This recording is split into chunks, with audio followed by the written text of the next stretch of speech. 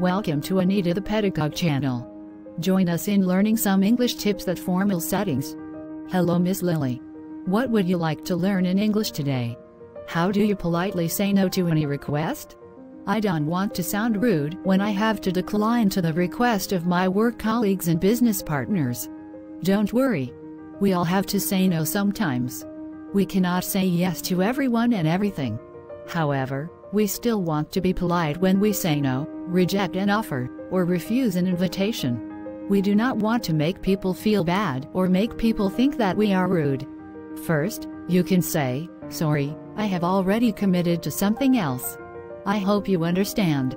Or say this instead, "How about you try it on your own first, and then I can help you?"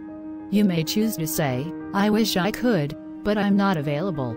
Well, you can also say, "I enjoyed helping you last time, but I am too busy to assist you right now."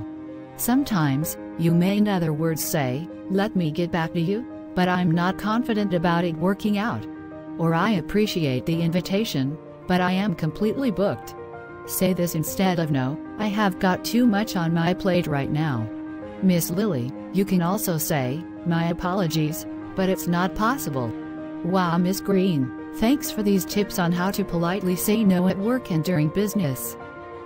It is my pleasure, Miss Lily. See you soon with more English tips from Anita the Pedagogue channel. For more tips on business English, hit the like button, subscribe.